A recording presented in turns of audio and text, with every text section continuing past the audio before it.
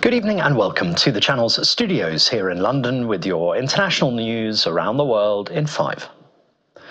The Israeli military and Hezbollah have reported ground fighting inside southern Lebanon a day after Israel announced it was invading.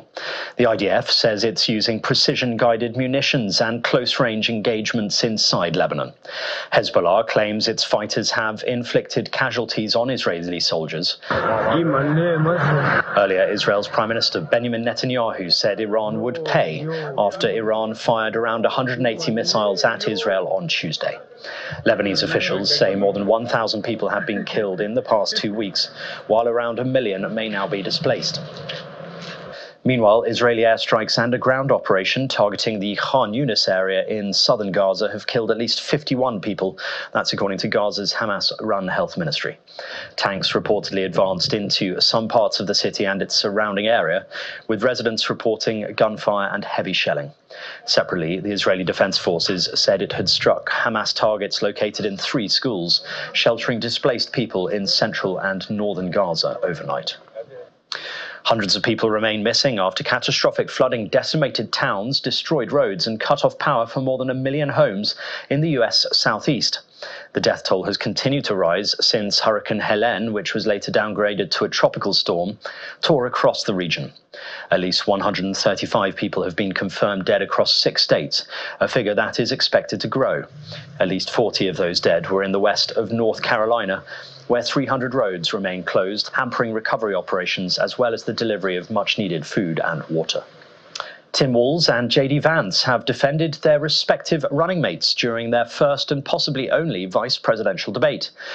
It's really rich for Democratic leaders to say that Donald Trump is a unique threat to democracy. Hosted by CBS News, the event gave the pair the chance to introduce themselves and go on the attack against the opposing ticket. Each man pointed to the crisis of the day as reasons for voters to choose their respective running mates for president. That we have to increase security in our schools. We have to make the doors lock better. We have to make the doors stronger. We've got to make the windows stronger. And of course, we've got to increase school resource officers, because the idea that we can magically wave a wand and take guns out of the hands of bad guys, it just doesn't fit with recent experience. So we've got to make our schools safer. Do you want your schools hardened to look like a fort? Is that what we have to go when we know there's countries around the world that their children aren't practicing these types of drills? British Prime Minister Sir Keir Starmer has met with the European Commission President Ursula von der Leyen for what Brussels described as a first conversation on issues like trade, security and youth mobility. Mr Starmer, whose Labour Party won in July's election, has made clear that his government won't seek wholesale negotiation of the Brexit deal that took Britain out of the bloc, but he is seeking to tweak the relationship in a range of areas. The European Union shares his desire for a joint security pact, but talks on barriers to the movement of goods and people could prove more difficult. We have a lot to discuss today, and I'm very much looking forward to working with you and to continue to strengthen our relation. We are determined to put this relationship back on a stable, positive footing that I think we all want to see. A group of Russian rescuers and volunteers have saved 4 killer whales stranded for hours off the Kamchatka Peninsula in Russia's far east, after leading them to deeper waters. Russia's Emergency Situations Ministry had earlier warned that the whales, 2 orcas and 2 calves, were stuck in a silted estuary.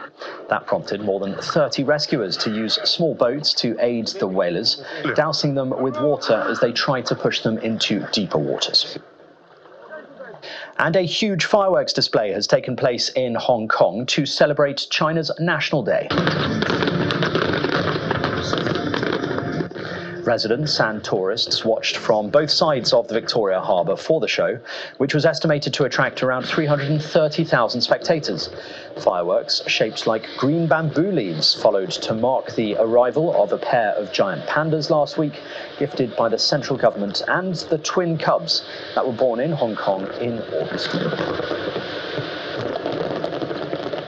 And that's your international news around the world in 5. Now back to the channel's studios in Lagos.